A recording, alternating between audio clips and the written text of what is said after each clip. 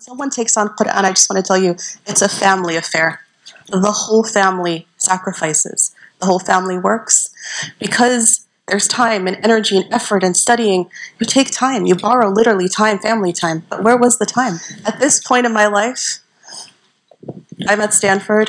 I'm driving to Zaytun at Berkeley. I'm driving to San Jose for a clinic. I'm driving another day to Mountain View to another clinic. I'm driving to Pleasanton for halakas. I'm driving to Union City for another clinic. This was my week. Commute, commute, commute, commute, commute, commute, commute. You know how the dua was answered?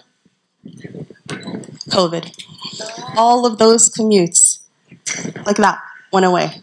And suddenly, the hours of commutes went to Qur'an. I can't even explain it.